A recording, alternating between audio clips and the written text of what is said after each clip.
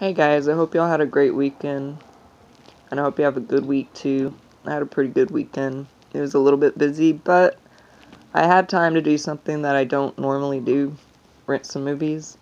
So I wanted to kind of go over them and share my perspective with you. I actually think every one that I saw was worth the money I paid to watch it. And spoiler alert, because yeah, spoiler alert. If you hear any growling, that's just the flowers, and if you hear any crowing, that's my little old man Prince.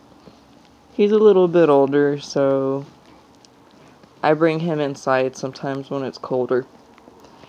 I don't care what people tell you. Even if it's a bug, they like soft stuff. True story.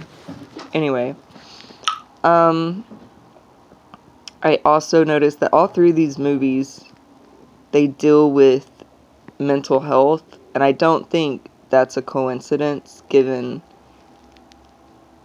the legislation keeps being brought up to take away guns from American citizens, so I don't think that's a coincidence. But anyway, let's get to Joker. Joker, the newest one, to start off with, in the opening when the radio announcer is talking, he mentions 42, also the reflection, 24. October 3rd could be 13 if you drop the 2 zeros. I know that, from what I'm learning, numeric signatures are used in propaganda. And I'm thinking they do it in movies as well, after, hearing that. But it could be something else, I don't know. Some sort of stamp. I was skeptical because I'm not big into Heath Ledger, the person, but the character, the Joker that he played, that version of the character, that's my favorite. And so I was not sure if this movie would measure up, and I don't know, honestly. I kind of went into it just expecting a movie, because I knew, and I think that if I would have went in trying to versus mode, it would have been a no-brainer for me, and that's, just my opinion. But, I really did like the version of the Joker. It was kind of interesting. I can't watch it over and over again like I could in The Dark Knight, but I am glad I saw it. And, it showed you Arthur Fleck, the main character's perspective. It provoked a lot of empathy. It shows you how he's broken down with just everyday life. And, it also, at some points, it shows you the flip side. So what you might think might be a joke, it might not be a joke to someone else. So, kind of makes me glad that I don't mess with people in certain ways. But it was very interesting.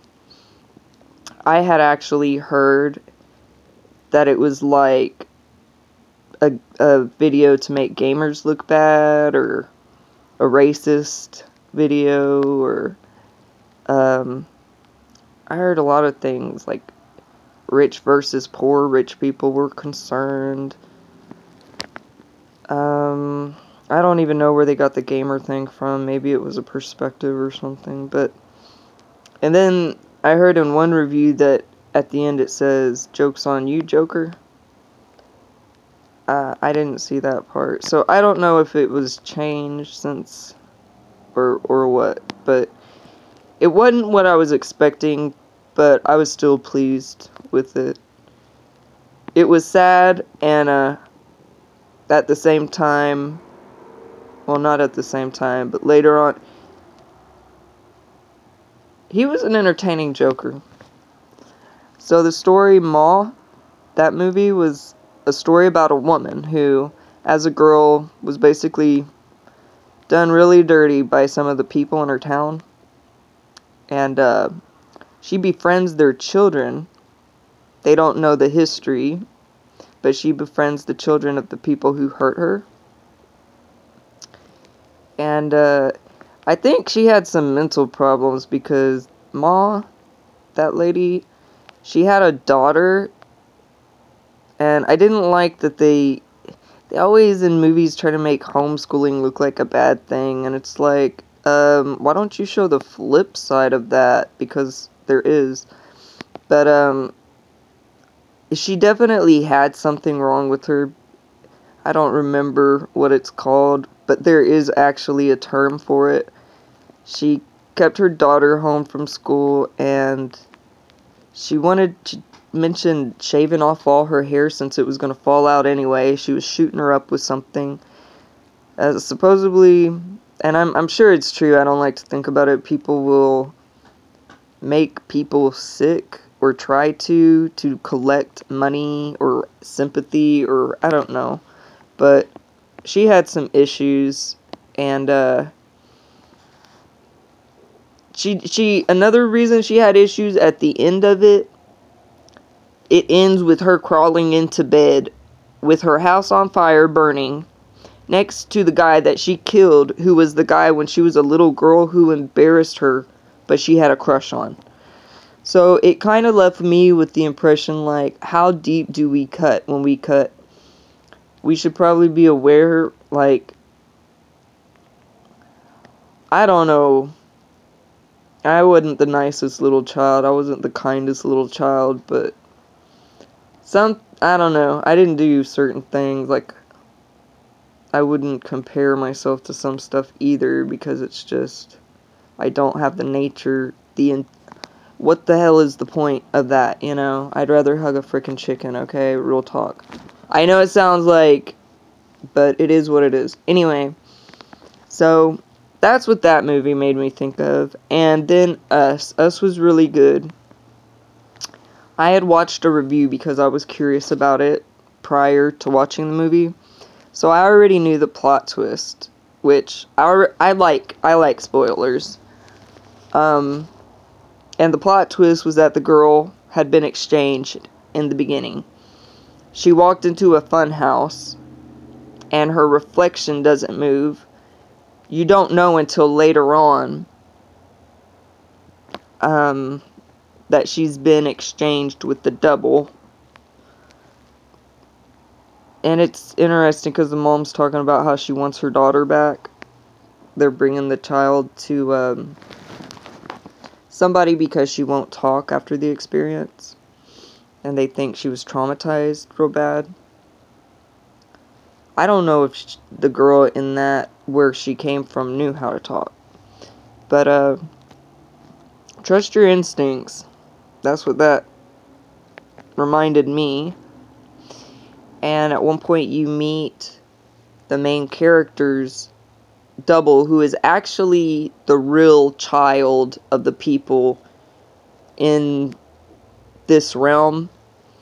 And she explains that she believes they were a government experiment to manipulate human behavior that was abandoned. And they were like called tethered, but they were like people's doubles, and basically they could take over the main person's place if they killed them. I don't remember if it was required if they ate them too, but apparently the girl returning to the location where it occurred was a trigger so that they could all come out. And like I said, I think that they were all good movies. But another thing I've been seeing, unfortunately, is all the stuff going on in Virginia. I'm very proud of the people in Virginia. I don't know if people get the wrong source. They just don't want to see things. How people don't notice certain things. Coincidences that... How could that be a coincidence? Logic exposes a lot. You don't even need to do that much studying. Logic exposes so much. And then it gives you something to look into. I really just try to think that people are caught up in the, pinwheel survival of life. but I hope people start thinking, because it seems pretty obvious to me who's instigating things. I mean, they're messing with legislation, media, Hollywood movies. So I've been waiting for this state of emergency thing. A while back I heard that the laws were put into place so whenever it happened it could be activated, but it wasn't active, so nobody was worried about it. But some sort of law where the president can become the dictator or something like that. So that's why I've been looking for that.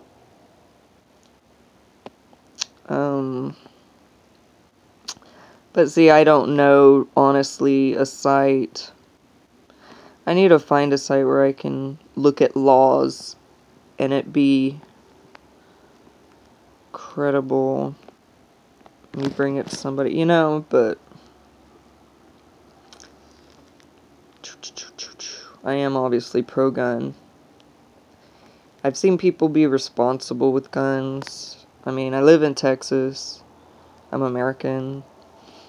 I honestly wondered ever since I was a child why people everywhere were not allowed to have guns for protection.